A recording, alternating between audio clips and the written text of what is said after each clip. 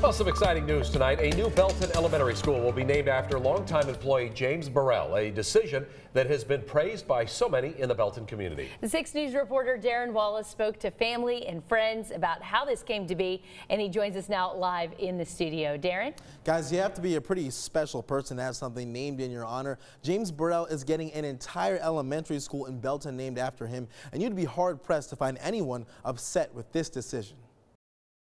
I'm so excited to talk about him because he was such an amazing person. How exciting is it when your own dad becomes the literal face of a school? I started crying because it's an amazing honor. Longtime friend Marvin Bell says it was a no-brainer to suggest James Burrell as the namesake for Belton ISD's next elementary school. I didn't know where I fell in the scheme of things, but I'm glad it's coming to fruition. Burrell was a teacher at T.B. Harris School, an all-black high school in Belton that integrated after 1966. He went on to spend more than 50 years in the school district. I grew up here.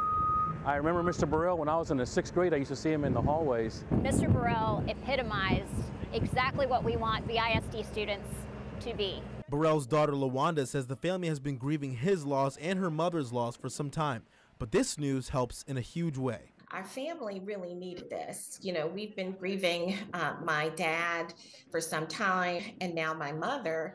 And, you know, I feel like it's just a joyous time. Anyone who knew James says it's only right to honor him this way. This person that this school is named in honor of, they will want to be the very best, because that's what Deacon Burrell was, the very best. He went beyond making noise to actually doing something in the community to help people. And maybe one day, there might even be a James Burrell Day celebration. One of the best gifts that we can give to the future of Burrell Elementary School is to have the students learn about his legacy and then determine what the most appropriate day is to celebrate that. There's got to be some day that was super special to Mr. Burrell, and maybe that's the day that's selected.